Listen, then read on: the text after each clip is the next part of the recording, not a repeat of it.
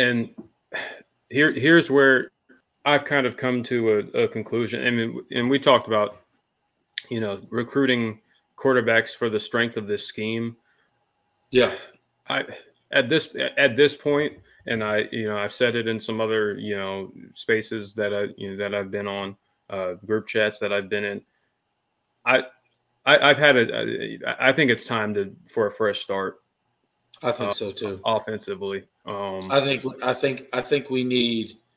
This scheme is stale, and Yeah.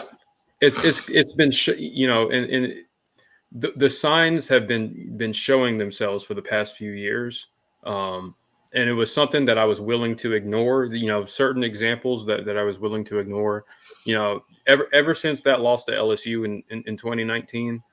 Yeah. It just seems like, Clemson has had moments here and there where it was it was just very ineffective. Just the creativity, the scheme, the play calling, none of it was there. And obviously that culminated with last season's awfulness offensively. And at this point, I'm just ready to see something different. I don't think this scheme is. I don't think this scheme is good. And they, other analysts have said it. Non-Clemson people have said it that Clemson's offense it's outdated.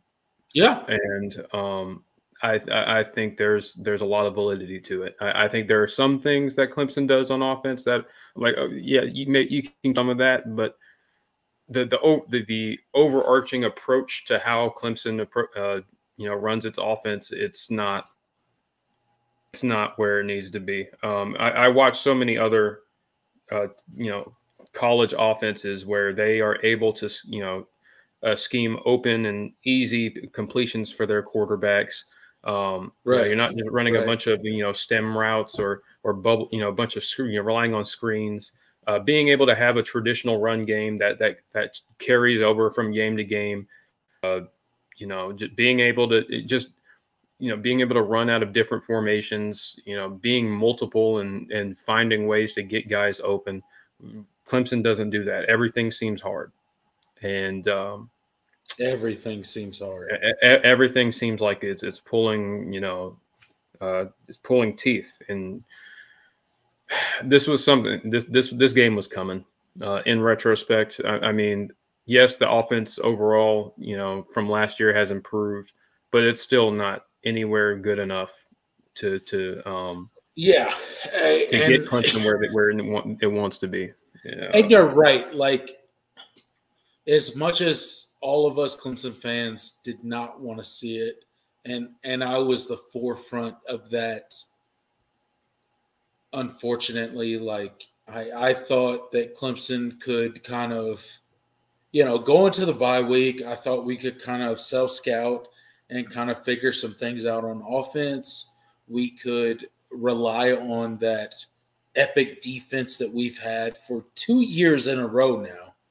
Mind you, we have wasted 2 defenses, which is kind of the most frustrating thing as a Clemson fan is I think we have had a championship defense both last year. I think we have a championship defense this year as well. And unfortunately, I don't think we have the offense to support them in a championship run or a college football run or anything like that, right? Will we get to the ACC championship? Yeah, I'm sure probably we will this year. Well, it's guaranteed now because Syracuse lost. So Syracuse lost today. We've locked up the Atlantic today. We are going to the ACC championship, and it's unfortunate because Clemson lost this game. We absolutely embarrassed ourselves tonight. We don't deserve to be in the college football playoffs talk. And there was a lot of people out there. I know if you go back and watch our show last week, our pregame show for Notre Dame, I was one of the loudest mouths out there talking about Joe Klatt and his hate for Clemson, his absolute disdain for Clemson and their ranking at number 4 and how they were overrated and yada, yada, yada. Okay.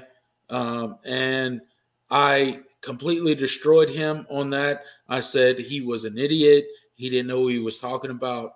But Clemson kind of proved him a little right in this game in the fact not that just a little, not just a little. No, they proved him completely right in this game. They made me look like a complete idiot. So maybe I'm the idiot and Joe Klatt is the genius. That's probably why he makes X amount of dollars a year and I don't. So I will admit that I was wrong about Clemson. I will admit that Clemson fooled me. I had way more faith in Clemson than he did, and he was right. He was right. So I'm man enough to come on here and admit that.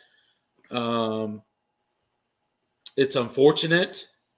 I thought Clemson was a better team than that. I thought Dabo Swinney was a better coach than that. I thought he could rally them.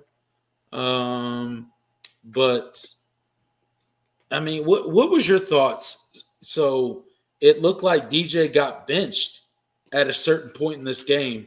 Cade came in, and then DJ was right back in. What was your thoughts on that? Like that was like kind of a weird transition in the game. I thought really, I didn't really think much of it. I was like, Okay. they're doing whatever. They were just trying something to see if it. Yeah. Okay. And listen, when Cade, the pick six that Cade threw, I mean, that doesn't. He was trying to make a play. It is what it is. Look, I don't think Cade I don't think Cade should feel bad about that. Yeah. I don't think he should. I don't think any Clemson fan should take anything away from that.